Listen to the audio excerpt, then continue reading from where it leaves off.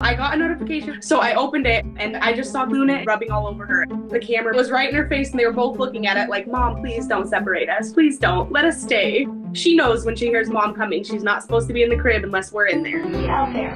Get out there. Luna. It doesn't matter where it is. Luna just seems to always be right next to her. Good job, Luna. Luna, do you gotta do everything with her?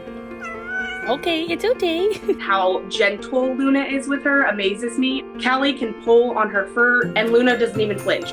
Careful, careful. Hey, let go. Let go. I know, you're happy. If I go away, Luna's within a foot or two. What are you guys doing? You can't even explain the way those two interact.